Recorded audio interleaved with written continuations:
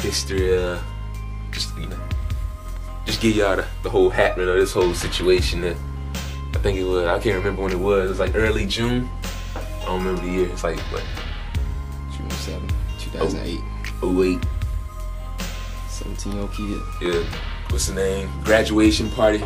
High school graduation party. And you know how I don't. Unfortunately, this is how we celebrate. But blacks, we like to shoot in the air. Celebratory fire. Well, that's what this young man right here was doing. Shooting in the air, the celebration, and cops shot him in his back while he was running, because he was shooting in there. Someone called the cops previously just because too many kids there, so the cops showed up. So they're around. He don't know, but he's shooting in the air to celebrate. And the cops scream, freeze, or whatever bullshit they say they holler. He looked. And he starts to take off running because it's fucking cops. You know how cops do. They shoot him twice in the back, then they just leave him on the ground, just let him bleed out, just let him die right down the pavement. Wouldn't let no one go near. Wouldn't even let his brother go to his side when his brother's right down witness all that shit happen.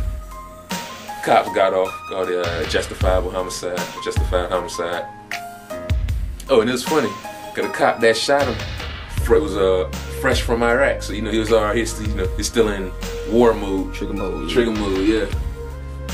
He gunned down, he got off. And what you expect? You can't go to the system. They ain't gonna persecute them. They gonna give them a slap on the wrist. They the ones that sent them out there in the first place. They're not here to protect us. They're here to protect the interest of the elites, of the wealthy. They're not here to protect the people.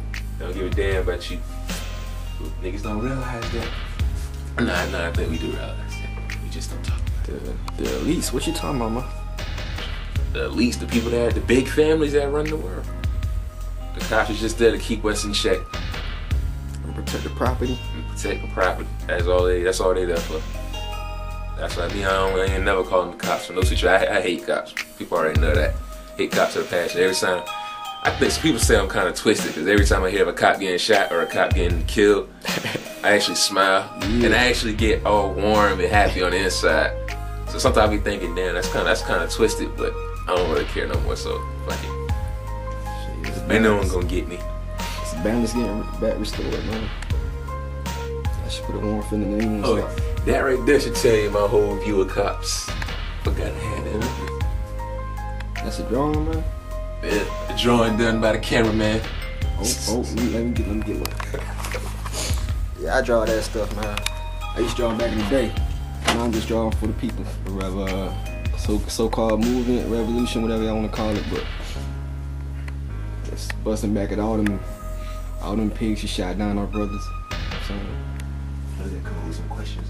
Javon, man. Rest in peace. This little history that happened in Florida, man. So all y'all get this little piece of documentation. Shit like this happening every day.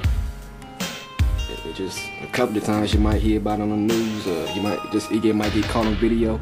But shit,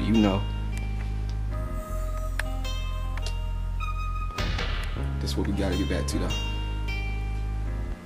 The world is in your hands, black man, and a black woman and black child is by your side.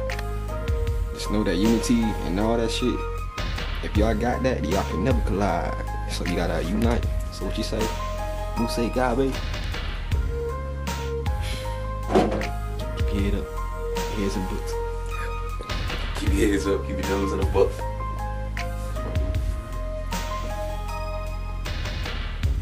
Don't fist for me, man. Little black bag. You trying to freeze me to death? It's cold as hell in here.